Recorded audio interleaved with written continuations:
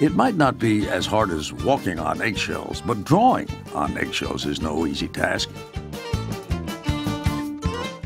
The Ukrainian tradition of pysanky, decorated, hollowed-out eggs, is a tedious process taking hours, sometimes even days. Despite appearances, these patterns are not painted but drawn using beeswax and colorful dyes. The wax shields covered areas from the dyes. The wax is then melted away, revealing the details beneath.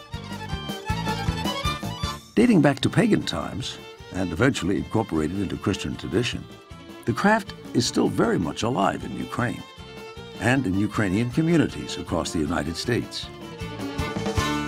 Pretty exceptional, no?